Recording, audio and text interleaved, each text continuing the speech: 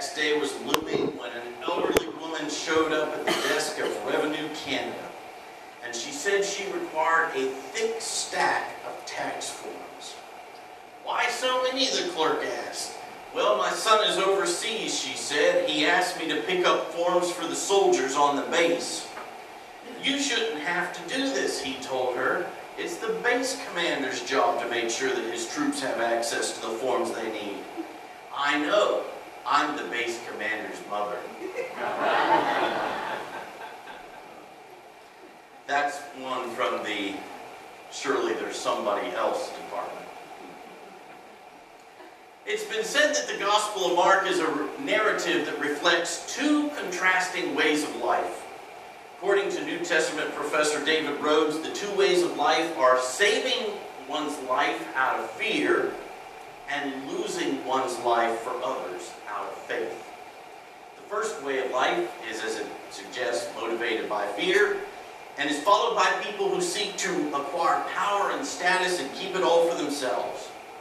By contrast, the way of life made possible by faith is a life of relinquishing status and power in order to bring the good news of the kingdom to others. Jesus has been on the move well beyond Galilee by now, to the northwestern region, to the southeast. He was always spreading the boundaries of his mission. Like Billy Graham, he traveled in every direction. Now in chapter 8, Jesus and the disciples journey far to the northeast and enter Caesarea Philippi. And here in this distant corner of the countryside, Jesus turns to his disciples and asks, "Who do you say that I am?" As Peter was the first to respond to Jesus' call to discipleship, so now he is the first of Jesus' disciples to accurately identify his master. And when he pronounces Jesus as the Messiah, this is the first time any of his disciples have accurately and successfully comprehended Jesus' true identity. But Peter's declaration also opens the door for many profound misunderstandings about his identity. The hope for a Messiah promised political deliverance in Israel, hope for her full restoration of autonomous power. That's what Messianic hope was all about. And while Jesus had been gradually leading his disciples to recognize his title, he now has to begin the second and challenging stage of teaching them more. Yes, he is the Messiah, the Christ. And in verse 31, Jesus begins to lay out what lies in store for him because of this identity. And it's a forecast that his disciples are completely unprepared for, and as yet they are completely incapable of comprehending. Peter again acts as the leader of the group. Scripture says he took Jesus aside, verse 32, as if he could quietly convince Jesus that he better stop talking this way, for his own sake and also for the sake of his followers, because he knew that they were going to be put in awful danger. You know, I was thinking about it this way. It could be like Peter, or one of us, trying to rebuke LeBron James for floating the idea that he would spot Stephen Curry's team 10 points in the NBA All-Star game last week. How do you think that would have gone over? Well, I don't think it would have gone over real well, especially if he did it even well before the time clock started ticking. Or maybe it would be like telling a team of young basketball players to go easy on the other team.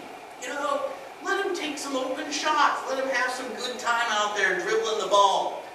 This is just about having fun, you might say. What team of kids would take that from you very seriously, right? They knew if they did that, the other team would just walk all over them.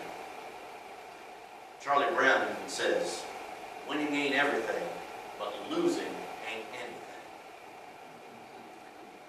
And Jesus seems to be saying here that he's going to be losing. He invites his disciples to join him in losing. Be ready with your cross, he's telling them, because mine is coming because of what I'm going to be doing. And if you follow me, you're going to need 1 too. The only thing is, Jesus knows that appearing to lose as Jesus is speaking is really not losing in God's kingdom. God's kingdom challenges and overturns all normal human assumptions about power and glory and about what is most important in our life. I like what David Luce says, and I'm quoting him here. He says, Peter could only imagine that grief, loss, betrayal, suffering, and death were things to avoid at all costs because they seemed to be quite literally God-forsaken. If we're honest, we'll admit that we tend to be like Peter in that. We tend to favor strength, health, self-sufficiency, or at least the appearance of these things, over weakness, pain, and dependence. We feel the blessing of God, don't we? In our health, in our strength, in our, maybe not fat bank account, but at least one that's not overdrawn. How about our having things figured out on our own? We feel abandoned by God at times when we are sick and unemployed or grieving or struggling. We have to struggle with that. Where is God in all of this? And because we feel that way, we figure that anything that doesn't speak of health, strength, isn't really worth bringing up. So we tell each other we're fine when in reality we are often far from fine. We're just afraid to open up about what we don't feel that God is in, or we don't feel that others believe God is in. Yet in the cross, God demonstrates that there is no place He refuses to go in the quest to love and redeem His creation.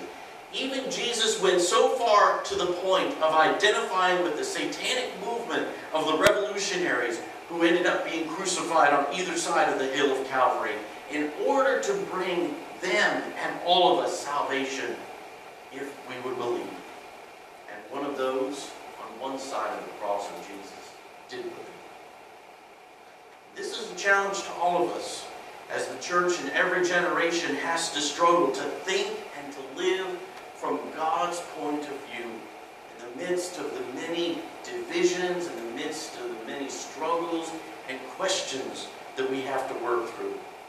And so the question for us today is, I believe, can we believe and in faith follow Jesus, believing that God is most clearly and fully present with the suffering and the brokenness of our world, and even in our own brokenness and suffering? Maybe our call to take up the cross is the call, first of all, to be honest about our brokenness and entering into the brokenness of others. I remember I had a conversation with an elderly neighbor who lived just down the street from us, not too many months after Christine and I were married. And I suppose I was out walking the dog or some such thing, and I stopped to chat with her as she was outside in front of her home. And she asked how married life was going. And I said it wasn't without its challenges. And and I remember, Christine wasn't with me at that moment. And I remember her encouraging way, her wise beyond her years maybe even, her way of encouraging us and saying, you know, if any couple is really honest, you have to admit to working through some struggles. After all, two lives are coming together. And it's true for all of us. Each one of us has a story of one sort or the other. It might be for you a story of abandonment or betrayal, loss of a child, loss of a parent unexpectedly, the end of a dream. There's so many possibilities that are as unique as we are and our stories are. But David Luce again says, I love his quote here that he had in his blog this week. He says, to live is to struggle, to hurt, and to experience loss and brokenness. And opening up about that is something that doesn't come easy. for fear of many times how it will be received. We fear we might be tossing our pearls before swine, as it is. But embracing our brokenness is something that means also entering into another's pain and grief, which isn't very comfortable sometimes, especially if we aren't comfortable owning our own struggles. We follow the one who reveals, though, that nothing in this world can defeat the life of God. And with that hope and faith in our heart, what do we have to fear before moving forward, answering his call? Jesus knew his call was to go to the greatest pain of his people at that time, and he knew for that moment in that place and time it meant the cross in order that he might fulfill his mission as Messiah. Taking up our cross in the 21st century, I think, becomes symbolic for entering into somebody else's suffering, going to those places where the hurt is so real and so felt in today's world. For example, the suffering of dementia, or the suffering of addiction, the suffering of grief. There's many more. Those are just some of the first ones that come to mind. And just as Good Friday isn't the end for Jesus, entering into another suffering, whatever that is not the end of our story either. The God of resurrection will bring life through our embrace in the form of loving action with and on behalf of those we are seeking to serve. And we know that there's a lot of pain in our world today.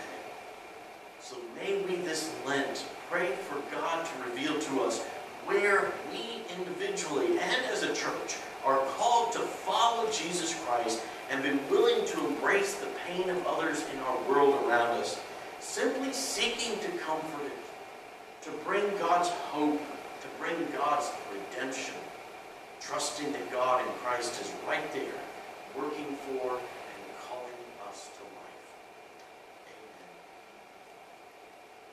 Amen. As we respond to God's Word today, I'm going to invite you to, if you haven't already filled out your prayer concerns, go ahead and get those ready, because I'll be coming around to receive those as we sing together, Living for Jesus. The words to that will be on the screen in front of you, and we're going to sing 3 verses. I apologize to anybody for whom I left out your favorite verse, but